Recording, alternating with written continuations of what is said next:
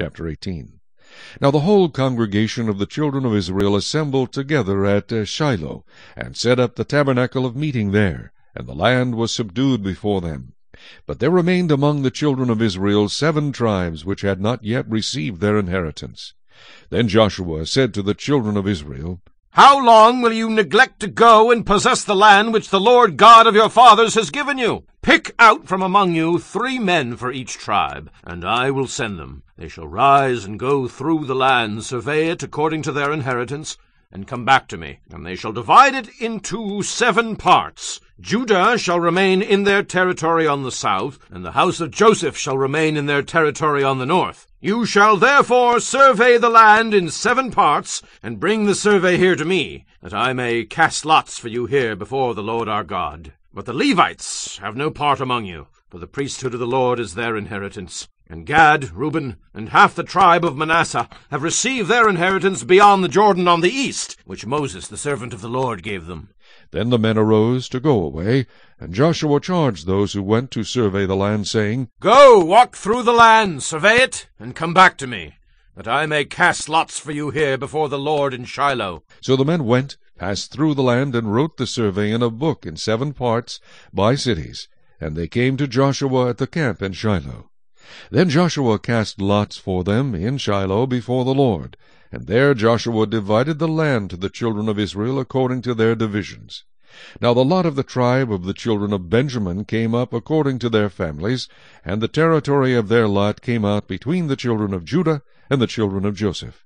Their border on the north side began at the Jordan, and the border went up to the side of Jericho on the north, and went up through the mountains westward. It ended at the wilderness of Beth-aven. The border went over from there toward Luz, to the side of Luz, which is Bethel, southward, and the border descended to Ataroth-adar, near the hill that lies on the south side of lower Beth-horon. Then the border extended around the west side to the south, from the hill that lies before Beth-horon, southward, and it ended at Kirjath-baal, which is Kirjath-jearim, a city of the children of Judah. This was the west side. The south side began at the end of Kirjath-jearim, and the border extended on the west and went out to the spring of the waters of Nephtoah. Then the border came down to the end of the mountain that lies before the valley of the son of Hinnom, which is in the valley of Rephaim on the north, descended to the valley of Hinnom to the side of the Jebusite city on the south, and descended to En-rogel. And it went around from the north, went out to En-shemesh, and extended toward Geliloth, which is before the ascent of Adumim, and descended to the stone of Bochan the son of Reuben. Then it passed along toward the north side of Arabah, and went down to Arabah. And the border passed along to the north side of Beth-hoglah. Then the border ended at the north bay, at the Salt Sea, at the south end of the Jordan. This was the southern boundary. The Jordan was its border on the east side.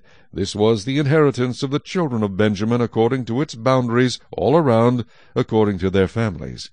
Now the cities of the tribe of the children of Benjamin according to their families were Jericho, Beth-hoglah, Emek-keziz, Beth-arabah, Zamaraim, Bethel, Avim, Para, Ophrah, Chephar, Haam-monai, Ophnai, and Gaba, 12 cities with their villages.